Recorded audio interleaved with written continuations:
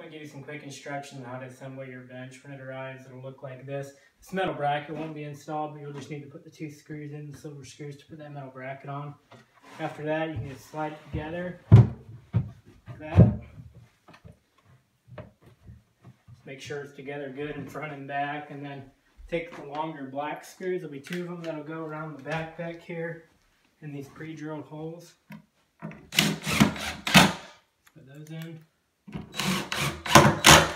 Okay, after you get those in, you just flip it up. Next, you'll take the short silver screws and this bracket right here.